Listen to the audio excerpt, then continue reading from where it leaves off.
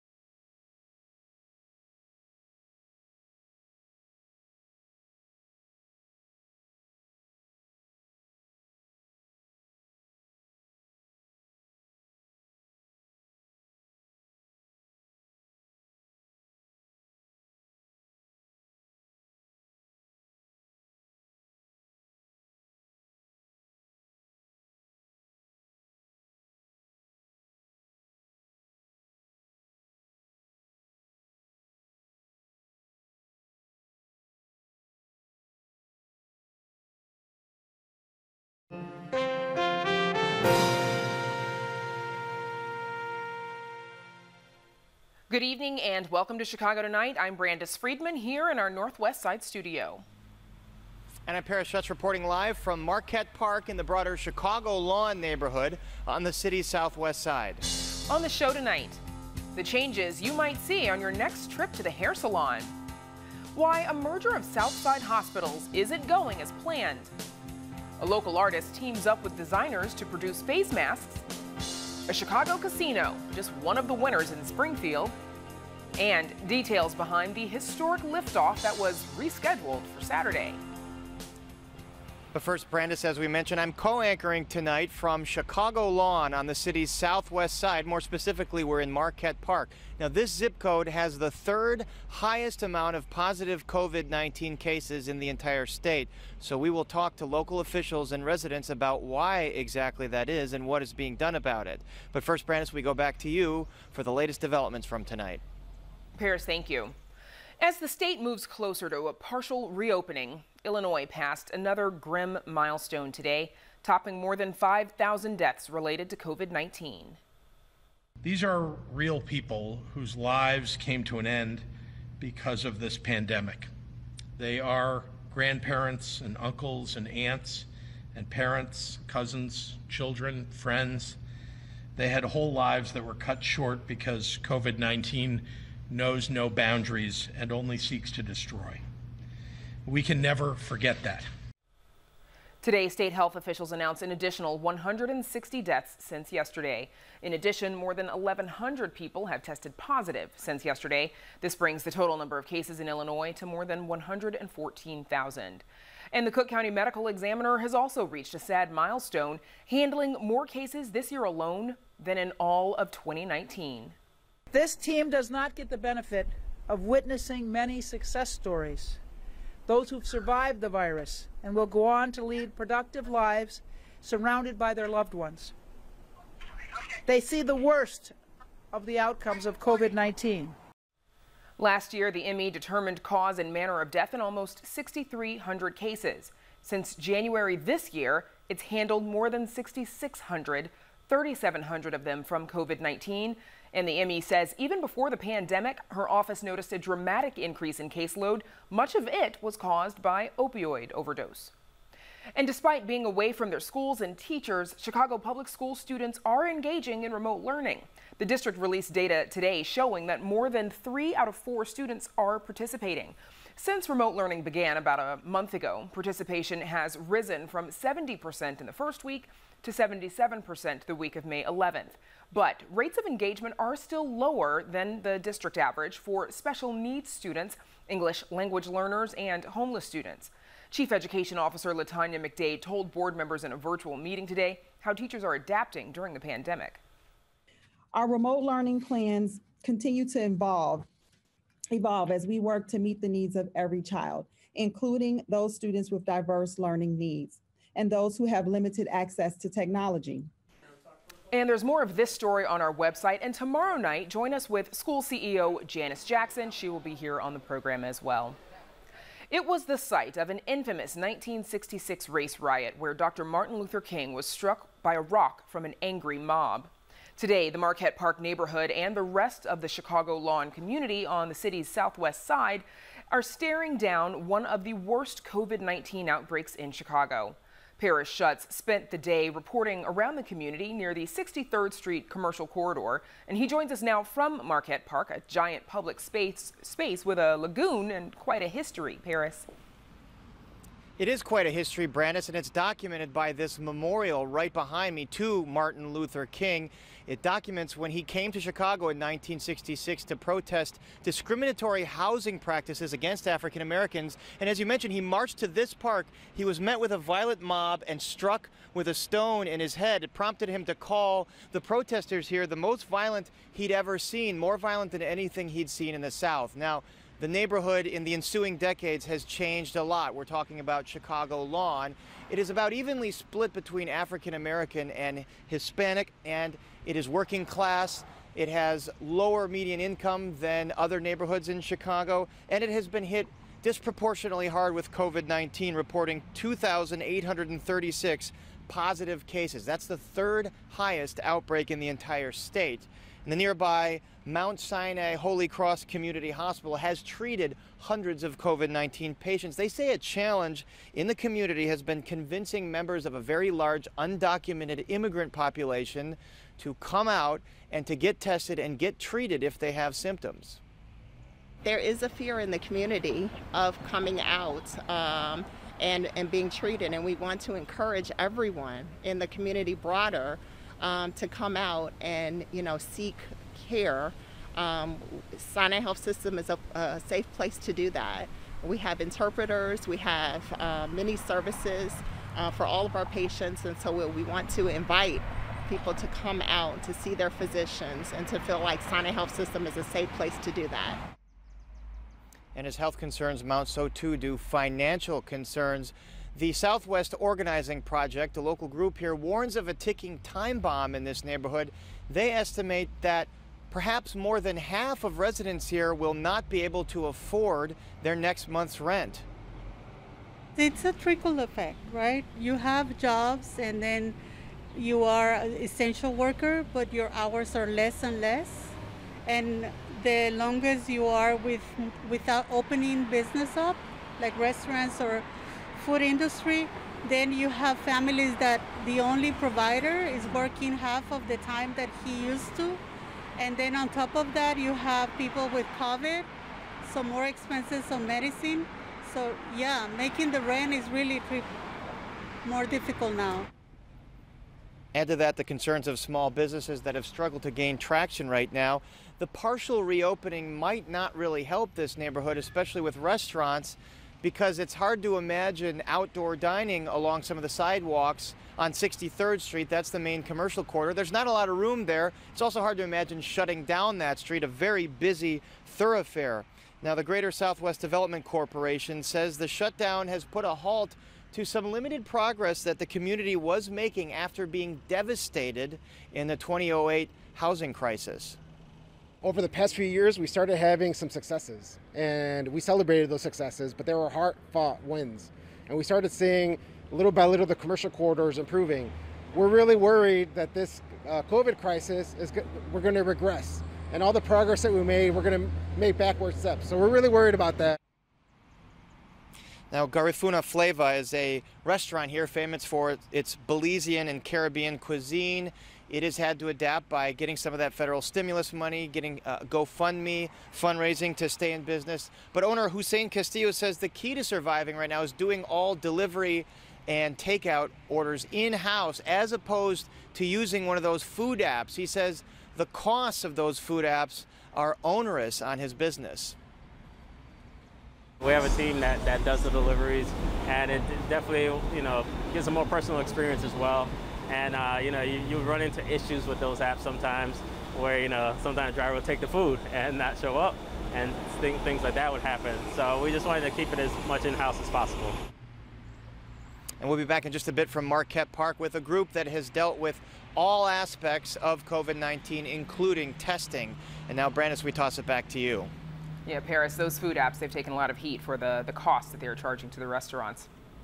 We'll see you in a bit. And now to Carol Marine and an industry that's so far been cut from reopening in Chicago. Carol. Brandis, Illinois is now in its 10th week of the stay-at-home order, and while it may not be a #1 priority for everybody, many of us could use a trip to the hair salon or to the barber shop. As of this Friday, all salons and barber shops in the state, except those in Chicago, will be allowed to reopen. Mayor Lightfoot has said those in Chicago will be able to reopen in early June, but no firm date has been announced, to the frustration of many salon owners. So when they do open, just what will the new salon experience be like, and how many salons and barbershops are going to survive? Joining us to share some of their thoughts are Maggie Bujak, owner of Palorum Salon and Spa in Niles. She formed the I Cut Face group that now has more than 3,600 members and has been lobbying lawmakers about guidelines for salons to reopen. Frank Falco is the CEO of Cosmetologists Chicago, which represents more than 18,000 salon professionals and runs America's Beauty Show, an annual showcase for industry professionals. Spring Capers is a stylist and owner of Spring's Place Salon in the South Loop. And Larry Roberts, owner of Larry's Barbershop and Larry's Barber College, which operates 8 barber schools, including a free school in Cook County Jail and 2 in the Illinois Department of Juvenile Justice. Welcome all of you to Chicago tonight. Thank you, Carol. Thank you for having us. Thank you. So Frank, let me start with you because we're always looking for the breaking news of the moment. Any communications in the last couple of hours from the mayor's office on when exactly you think Chicago salons are going to open? You know, Carol, the mayor's been consistent in saying that it's early June and targeting the single digits, but nothing different from the direction that she's given so far. And as a salon community, you know, we support the mayor because we want to open up safely, but we want to get open when we need to. Any sense how many salons, Frank, across the state are not going to be able financially to open up, that'll be out of business by the time of a reopening? Carol, I can't give you an exact number, but I can tell you that the community has been severely stressed over this COVID-19 pandemic, like many small businesses, but ours in particular. You know, these are entrepreneurs. A lot of these are single income providers, and you know, being closed the amount of time that we have so far has really put a lot of pressure on a lot of folks. So we're hoping for the best, that people can survive. And you know, as history has shown, Carol, the beauty industry is a very resilient industry. So we're hopeful, but it is going to be a challenge. Maggie, you're in Niles, which is just over the border from Chicago. You'll open on Friday, a mile away inside the city. They can't reopen. What are beauty professionals saying about dealing with that dichotomy? You know, we, at this point in time, with everything that our industry has gone through, there's no such thing as competition between salons. I've actually come together with local salon owners who are, during normal times, our biggest competitors, and we've been helping each other and we've been talking to each other. So we feel horrible for these salons. We've already been getting calls from people who normally go to Chicago but just can't wait to get in. And, you know, I mean, it's unfortunate because I feel for those stylists. They've been waiting just as long as we have. Unfortunately, it's just very detrimental to the industry that they are not sticking with the same guidelines as the state. So Spring, you're on the other side of this divide. You're on the Chicago side of the border. Give me a sense of what your people are telling you about what's going on and how they're coping. Well, I have reached out over the last 10 weeks. I held Zoom calls every week with my clients to keep up with them, to do hair care packages, to do consultation. So that has kept us connected in the community and helped them with their hair care needs during this time. So that has helped us a lot. We understand that the city is a lot denser than suburbs. So it's important that we get it right, you know?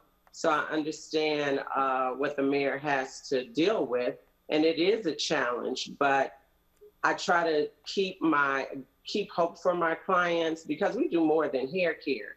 And so make it important about their health and that their hair will be fine. Larry, are you confident that this will be a safe experience when you finally do open up the barbershops? Well, for me, I'm licensed in over 22 states with my master license. So by me owning cosmetology and barber schools, I think this is a great opportunity for us as stylists and barbers to go back to the basics. We've learned about infection control, sanitation, disinfection. We learned about coronavirus and HIV and all the bacteria and things that go on. So I think that's just a great opportunity for us to go back to what we know. You know what I'm saying? It's really kind of almost impossible to do social distancing in a barbershop, in a salon. But what is important is that we go back to what we know as it relates to being disinfecting, making sure that we're properly sanitizing, and, you know, infections control. So I believe that this is a great opportunity for us just to kind of re-educate people and educate the people who come in. And those of us who are licensed, I think that this is a great advantage for us versus those who aren't licensed, because now people are going to come in and they're going to want to patronize somebody who's theoretically sound enough to be able to, you know, make them knowledgeable on what's going on. Right. So, Frank, in terms of guidelines that have been issued by the city and by the state, are they clear? Are they consistent? Are they coherent? Yes, they are. They are clear and they are consistent. You know, they've asked for our feedback, and I can tell you this, Karen, the number one barrier that's most important for everybody to manage is the mask.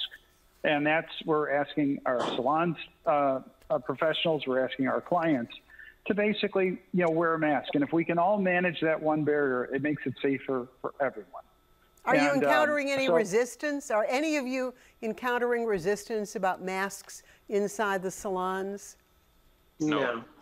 No. I have had some feedback in the iCut group of stylists who have said that they have clients that are telling them they will not be wearing a mask. Or another fear that people are experiencing is that people are going to say they have a medical condition and feel that they don't need to wear the mask. And this is making the stylists very nervous because we can't ask for proof of that. We have to basically just take people's word for it. And it is nerve-wracking to be in the position to tell someone that you may not be able to service them if they do not comply with our guidelines. Well, You know, we are when people come in, we are actually going to take everybody's temperature, students, staff, faculty, and we're going to pass out masks to the clients. We're going to take their temperature and have them answer a questionnaire. Basically, you know, have you been out the country? You know, have you been suffering with certain things? And that's pretty much, I think, the most that we can do. You know, and it can be as honest as possible. But, you know, a man can't get a shave and his mustache line and beard trim with a mask on. You know, people can't get color and a relaxer and a shampoo, you know, with a mask on. So, you know, I think that we have to try and find a happy medium somewhere. You know, and Carol, go ahead. I'm sorry, Carol, one of the points that Larry brought up is that we are licensed beauty professionals. And in Illinois, cosmetologists have to undergo over 1,500 hours of training. And sanitation is critical to the licensure in Illinois. So our license matters, and it's something that we've invested in, and we're very proud of to be licensed cosmetologists. That's true. How big a hit have your people taken, and has the state or has the federal government stepped in to provide either loans or assistance or unemployment that's shoring them up? Have there been enough cases of some help coming from the feds and the state? Spring? So I'm sorry. I was lucky to get the payroll protection program. I had a good relationship with my bank, and I got in very, very early. So I was able to secure my stylists their income for 8 weeks. So that has been a tremendous help. And I also was able to pay my utilities and defer my mortgage. So the bulk of my expenses were covered through that program. One quick question. So that has been very good. Good. One quick question to all of you, and it's a really quick question because we're just about at the end. How have the mayor and the governor done in your view? Maggie? I think we had an opportunity to have more time to prepare. And that's something that I think a lot of people are very frustrated by. We just received our guidelines on Sunday, and now everybody is scrambling to call hundreds of clients to reschedule them, to find the correct sanitizers and PPE. Yes, a lot of this is things we already have and do, but we had 2 months of downtime to prepare. So I personally believe that the process could have been a little more efficient than it was. Frank, how's the mayor done? How's the governor done? I think they've reached out to us. The governor definitely has reached out to us. The task force engaged us. The mayor we just sent a note to recently. But definitely the state has tried to work with us and has helped get our input on establishing these guidelines. Spring, what's your judgment? Mayor, governor, how have they done? I think they've done a great job. It's a hard job to do, to save lives. So given that they rolled it out in a thoughtful process, I am appreciative because lives have been saved. So Larry, that's the most important thing. Larry, you're the last word. How have they done? Hey, I was just with the governor, and him and I had a great conversation, and I feel like the mayor and the governor, what they did was they gave us an opportunity to further educate ourselves and make people more appreciative of our industry and realize that we are an essential. Well, good luck to all of you on this reopening whenever it occurs in Chicago. We know it will happen on Friday. Thanks very much for joining us. Frank Folco, Maggie Bujak, Spring Capers, and Larry Roberts. Thanks. Thanks for having us. Thank you for Thank you, everyone. Up next, we check back with Paris Schutz in Marquette Park, but first, we'll look at the weather.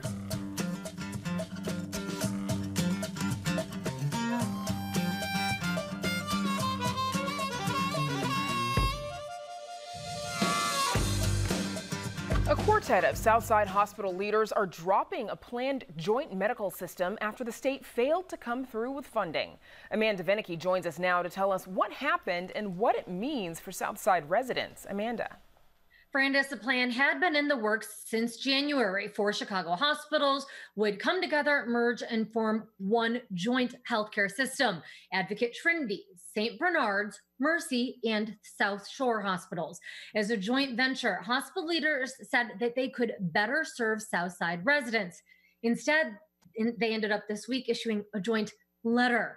We have determined that we see no path forward for our project, it reads.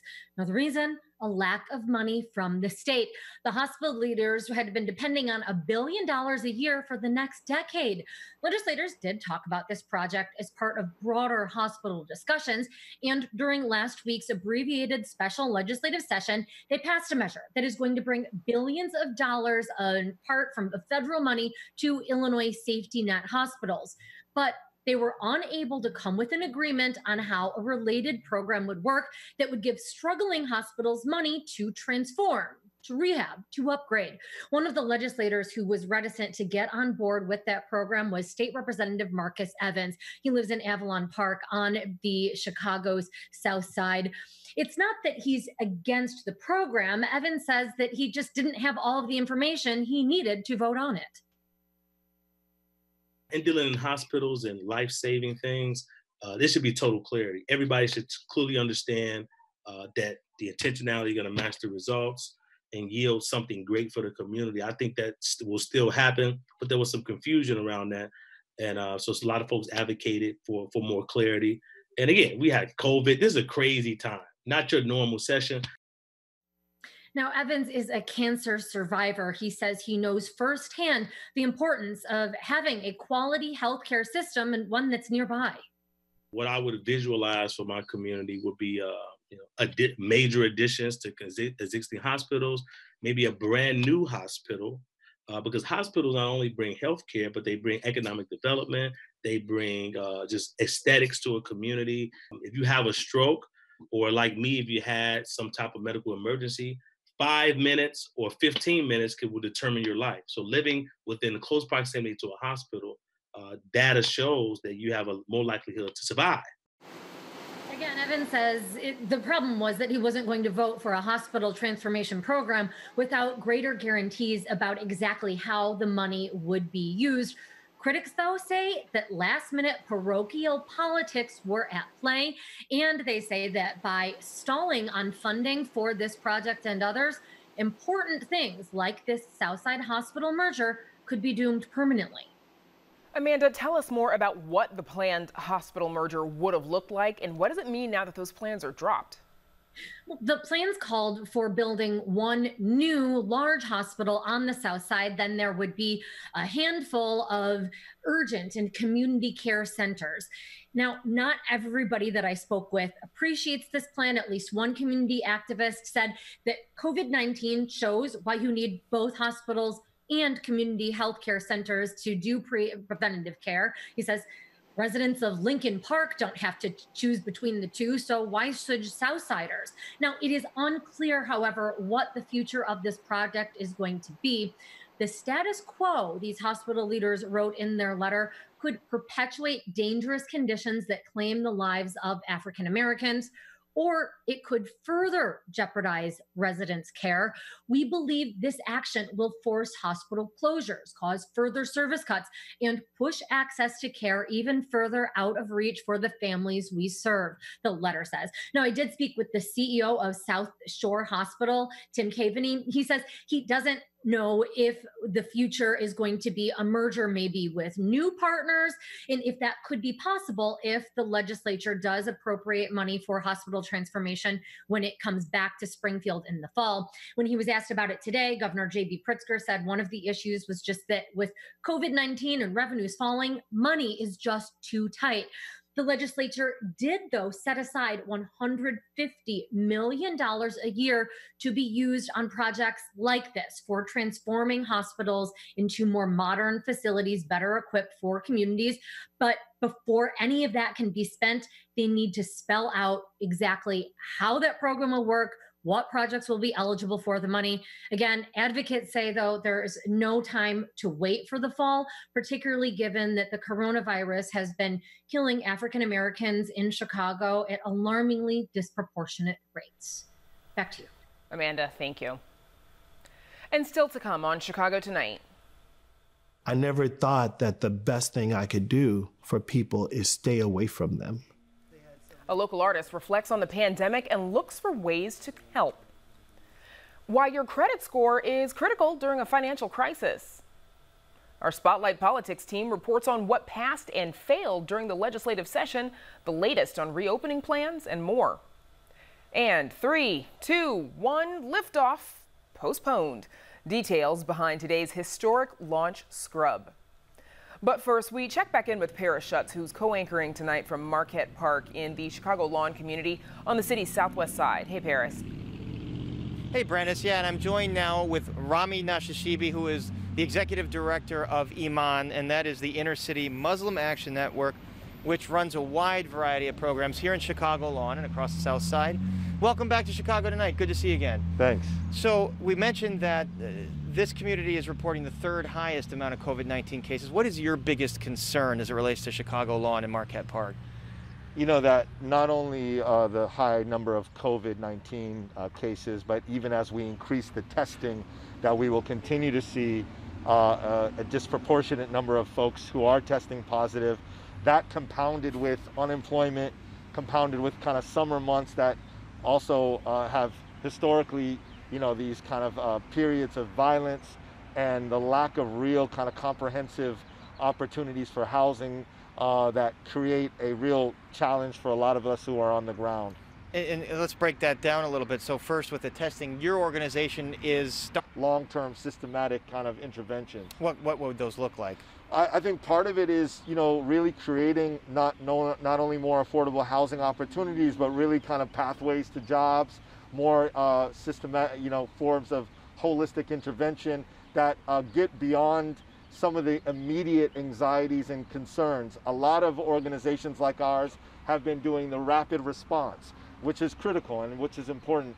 but we need to also use this moment to get at what Martin Luther King was saying in spaces like this are the triple barriers for ghettos, like the neighborhoods that he was confronting in the 60s when he came to Chicago: poverty, race, and human misery, as he called it.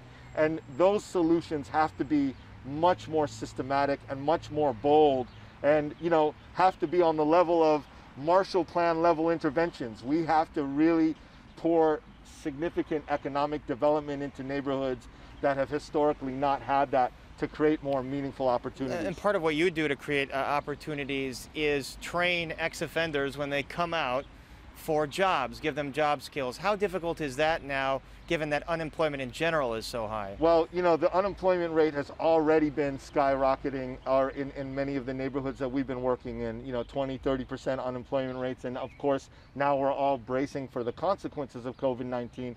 Again, we are all bracing for the short-term pain, hoping that we can build up enough infrastructure to have some time of long-term relief.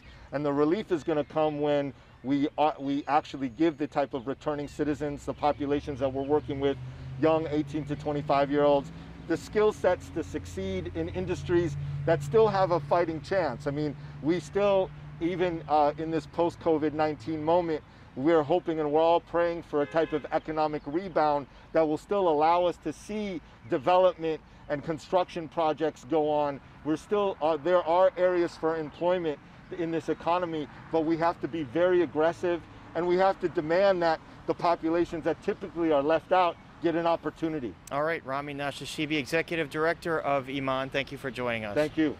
Best of luck and stay healthy. Thank you. And Brandis will be back with some Spotlight Politics in just a bit. Yeah, Paris, impressive work Iman is doing out there. Thank you. Up next, tips to managing your credit score amid the pandemic. Don't ever miss Chicago Tonight. Subscribe to our podcast. Get a daily download of our show delivered to your desktop or mobile device. Go to WTTW.com/Chicago Tonight podcast and subscribe.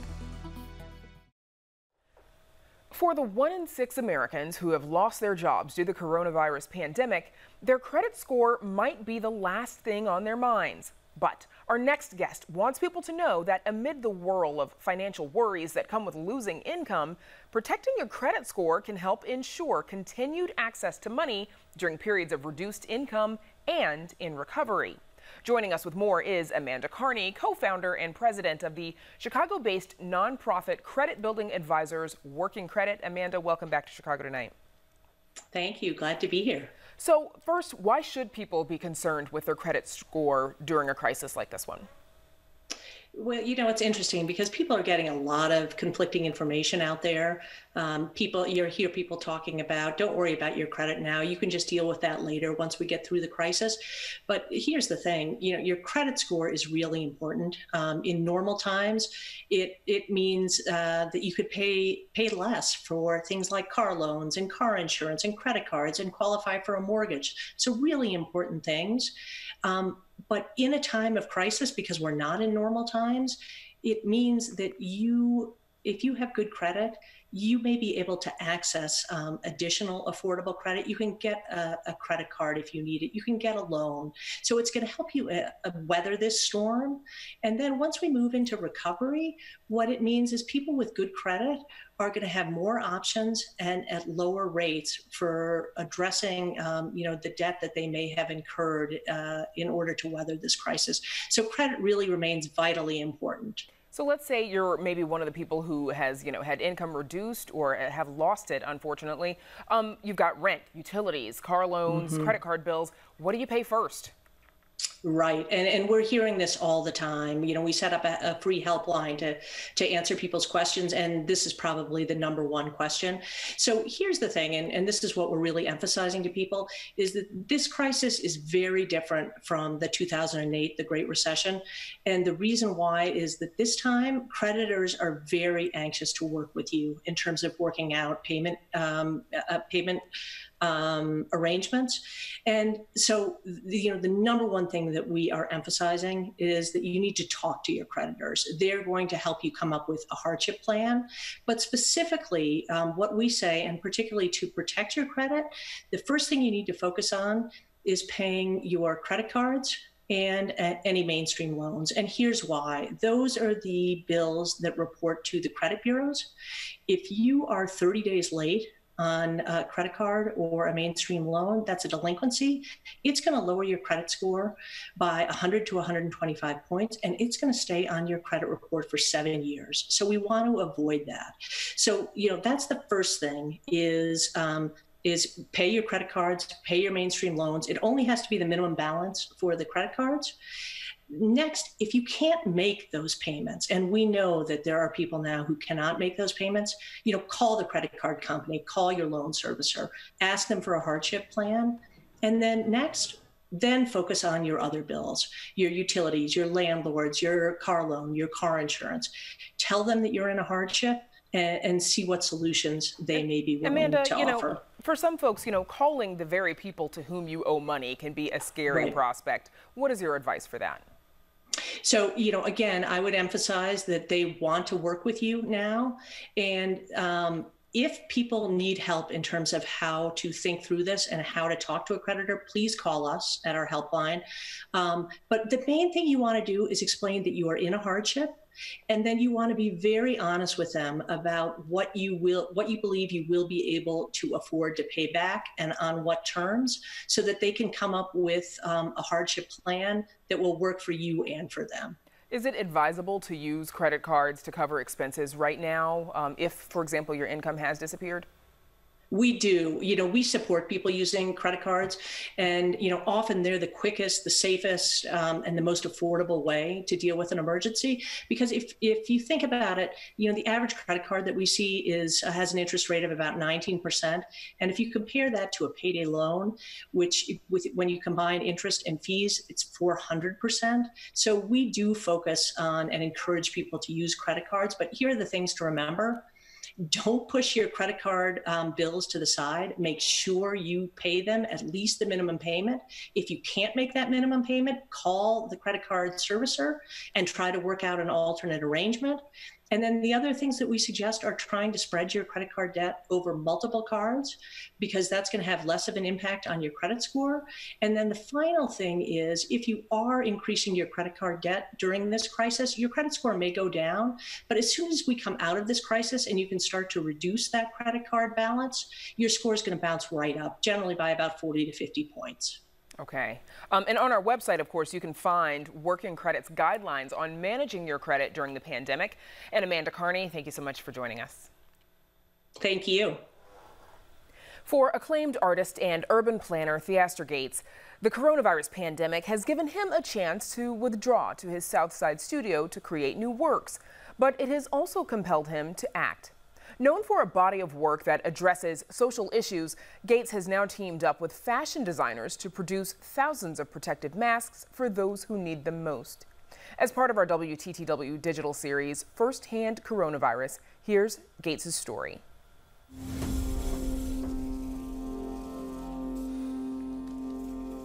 To have an idea in your mind when you have no control over anything else, just being able to touch material and think of something and try to make it. And that is it's a real pleasure. When it became evident that this virus was going to have a significant impact, it meant that I would have to shift significantly how I work. And I knew that I wanted to spend a portion of that time being selfish and enjoying the isolation in a way. My studio is a second home. It has all of the things that excite my imagination. But the other part, it felt like I would have to also maybe try to figure out how I could be of service.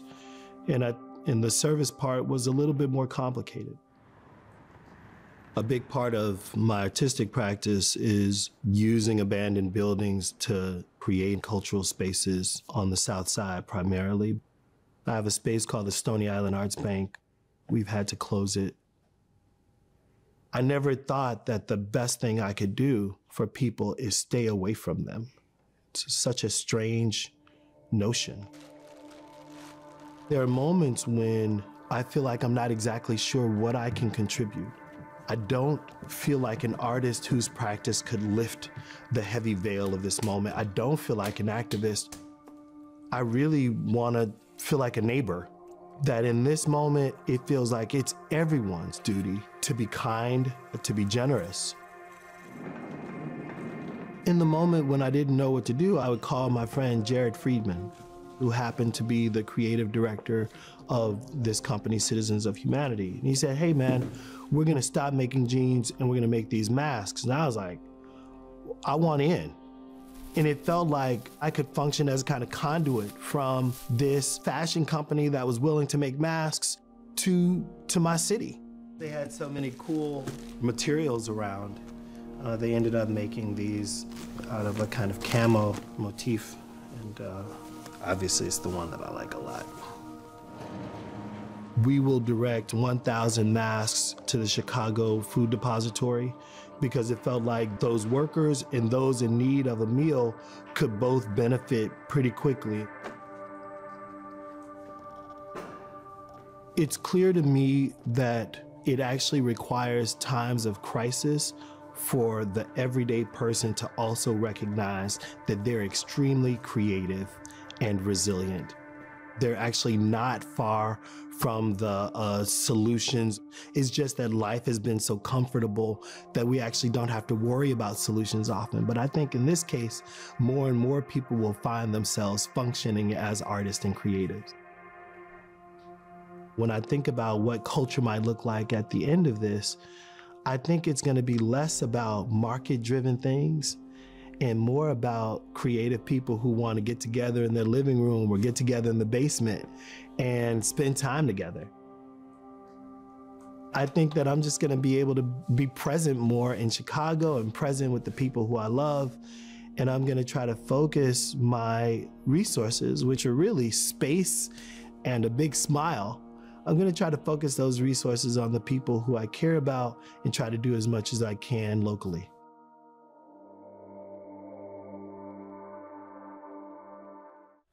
Ann Theaster's story is part of a series of first-hand accounts from Chicagoans coping with the public health crisis. You can watch the series at WTTW.com/firsthand. Chicago scores a casino win in the legislative session that just wrapped up, and both the governor and Mayor Lori Lightfoot expand on what reopening will look like. So joining us with all that and more are our very own Spotlight Politics team of Amanda Vinicky, Heather Sharon, Carol Marine, and Paris Schutz. Hello, everyone. Hello. Hey, Paris. So, Amanda, let's start with you. We got some word this afternoon that a General Assembly worker had tested positive for COVID-19. What do we know? We don't know a ton, but what we do know, I think, is comforting, or should be, hopefully, to any legislators or staff. This was actually somebody who apparently worked for the convention center. I'm told after a little bit of digging, it appears to have been somebody who worked for security, worked one 8-hour shift on Thursday, and didn't actually interact much with legislators or with legislative staff. Nonetheless, all members of the General Assembly, reporters as well, who were at the convention center, are being asked to self-isolate for 14 days. That is also the guidance that they had going into that abbreviated special session. Okay, and Amanda, we also know state lawmakers gave Mayor Lori Lightfoot a big win with this casino during this legislative session. What changed? Huge win. I think what changed is partially her lobbying tactics. She did group in. It was meant to be just Chicago so that it didn't become too overweighted with everybody else wanting a little bit of ask every time you get into something as controversial like gambling. Legislators from all pockets of the state say, hey, wait, what about me? I want in too. It was narrow and yet did appeal some to downstaters, and that it also did a bit of a favor helping out Danville. And I think also in the coronavirus time, when there's widespread recognition of the dire straits that Illinois is going to be in financially, there was widespread recognition that we're going to need some money. Legislators are going to want the capital and construction projects that the casino is supposed to be funding. And they knew that it couldn't happen if not for this. So all of that, I think, contributed. Carol, Mayors Daley and Emanuel could not make this happen. What does this say to you? It says, Brandis, that if you sit in front of a slot machine long enough and hit it enough times, eventually you're going to hit a jackpot. I think that this took some time, it took some effort, it took the compromise of what the casino operators were going to extract in terms of a reduced amount of taxes. And it took, as Amanda says, the enormous imperative that we are out of money, in dire straits, have pension fund problems with police and fire and infrastructure needs. And so it all conspired to happen. Paris, what will a casino look like in Chicago? May not be on the water, and what are some of the next steps? Well, according to Mayor Lightfoot, it's going to be part of a broader entertainment complex. It'll probably be a little classier than your average run-of-the-mill casino, maybe family-friendly.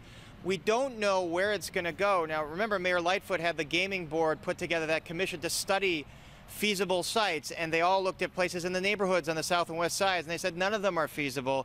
And aldermen in those neighborhoods don't necessarily want a casino there anyway, so the conclusion is it's going to have to be somewhere close to tourism, somewhere close to downtown, but in a spot that folks from the neighborhoods could get jobs there and travel to jobs there. You know, a spot that was talked about was Michael Reese, but that seems to be off the table right now. But that seems to be the kind of spot that would work for a casino. And the next steps are to put together a commission to do just that, to talk about where it's going to go and to get community buy-in. And all that said, knowing how commissions typically work, when could this happen? Oh, Brandis, if I were a betting person, I wouldn't put a dime on the over/under on when this could happen. It could be many years. You would not bet on that one. I don't want to say many years. Let's say a couple years. I see what you did there. Heather, a bill to waive rent and mortgage payments failed in Springfield, but there's still a little bit of good news for renters, right?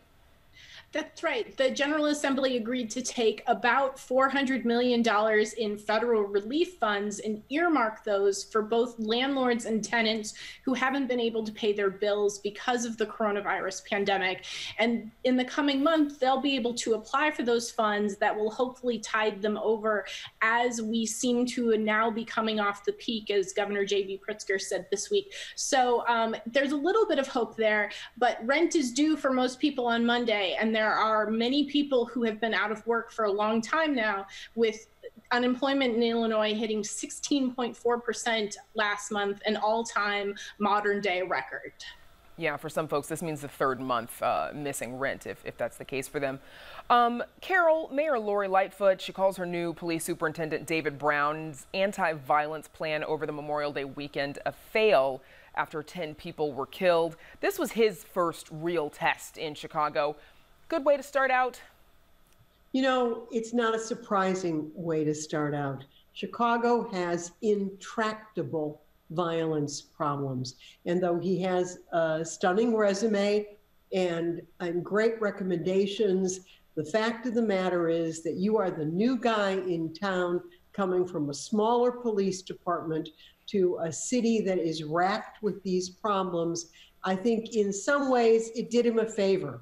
It was a kind of cautionary moment. And if you looked at Lightfoot, she didn't say the fail statement with anger. In fact, that made it worse. It was said kind of coldly and clearly, and it's a warning to everyone that she needs what she needs. She needs success here, and he's going to have to deliver it, and he's going to have to find a way, and he has not yet. Paris, how do you read sort of how the mayor delivered that statement, as well as, you know, how the crime numbers shook out over this past weekend? Well, I think it's kind of problematic to put all your eggs in one basket and say it's all on the police department if the crime numbers are high in a specific week. You know, look at the conditions that we have. We have a shutdown. We have massive unemployment right now. We have people that have been cooped up. We have the warm weather coming. And, you know, the superintendent, David Brown, comes in and says he wants to get that number down under 300. Well, it's not going to be just policing that's going to do that. It's going to be economic development. It's going to be fixing, you know, structural inequities and poverty. And without those other things, I don't see how the police alone can drastically bring down the murder rate. So when you constantly put these expectations that the police are going to, you know, make sure that there aren't a lot of murders, and then it doesn't happen, it seems to be problematic messaging to me. Yeah, which is the same thing that we hear from a lot of anti-violence community organizations as well, Paris. Now, the state and Chicago, we're inching closer to reopening on slightly different timetables. Paris, what's that going to look like? Well, it's going to look different in Chicago than it is going to be in the suburbs. I mean, you had Carol before.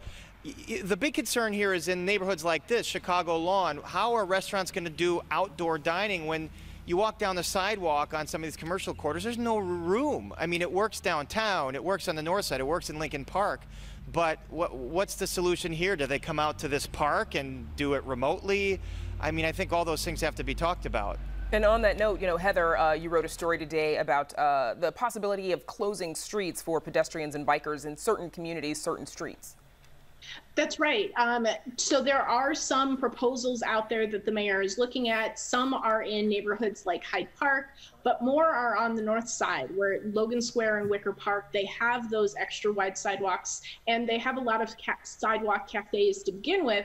So you can sort of spread out a little bit, but it's really unclear how precisely it will work and whether it will be enough to keep these restaurants in business, because they will only be allowed to be at 25% of their capacity. So if their capacity was 100 people, that's only 25%. And we all know that restaurants operate on really thin margins. And I think there's a great deal of concern that this isn't going to be enough, even once it gets started sometime in early to mid-June.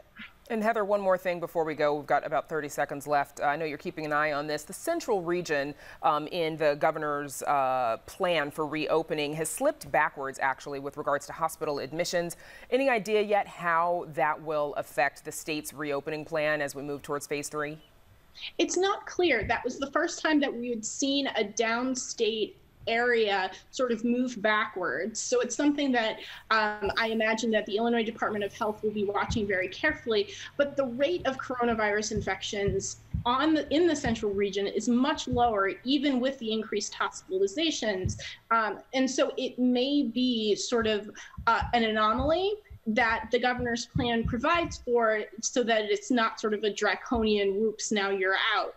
But it is something that is worth watching, and it's important to remember that in central Illinois and in southern Illinois, there are very limited hospital capacity, which is one of the things the governor has been worried about, and if a surge happens. Okay. More to come on that, I'm sure. My thanks to Heather Sharon, Amanda Vinicky, Carol Marine, and Paris Schutz. Thank you. Up next, the latest on the manned space launch, so stick around. Don't miss one of our stories. Get them all delivered to your desktop or mobile device with a subscription to the WTTW News Daily Briefing. Go to WTTW.com/dailybriefing and sign up. Amidst a pandemic, life carries on, including spaceship launches. But today, the Falcon 9 rocket did not lift off from the Kennedy Space Center in Florida. The launch is rescheduled for Saturday, and when it happens, it will be the first liftoff carrying astronauts from American soil in 9 years. Joining us with more details is WTTW News reporter Patty Wetley. Patty, you know, what happened today? Why didn't the liftoff happen? It was a whole lot of buildup, that's for sure. But in short, one word, weather. They have a whole, portion of the Air Force devoted to meteorology for these liftoffs, and they've got a whole bunch of reasons why they don't happen. And lightning, the threat of lightning is a big one. And today the weather was just kind of too stormy in Florida for this launch to happen. Yeah, there are reports about a tornado warning in the area. The Falcon 9 rocket, it came from a collaboration between Elon Musk's SpaceX firm and NASA, which is a pretty unique partnership. Tell us more about that and what makes this historic. Yeah, this is the first crewed flight as part of this new program that NASA has as a public-private partnership. So before, all of the craft all of the technology was owned by NASA, the craft were owned by NASA. This time, NASA astronauts are going up in space, but Elon Musk, SpaceX, and Boeing is another one of the contractors on this. They own the technology. and they're creating just the means for NASA to get its folks to and from the space station, the International Space Station, and ultimately, you know, folks like you and I could hitch a ride on this. So this is kind of the first human test of whether somebody other than NASA can get folks into space. We'll have to wait until the weekend to find out. Patty Wetley, thanks as always. Thanks, Brandis. And you can read Patty's full story on our website, where you'll also find how you can watch the Falcon 9 launch. That's at WTTW.com/news. And that is our show for this Wednesday night. Don't forget to stay connected with us by signing up for our daily briefing. And you can get Chicago Tonight streamed on Facebook, YouTube, or our website, as I just mentioned, WTTW.com/news. And you can get the show via podcast and the PBS video app. And please join us tomorrow night live at 7. That's right. Now, for all of us here at Chicago Tonight, I'm Brandis Friedman. And I'm Paris Schutz. Thank you so much for watching. Take care.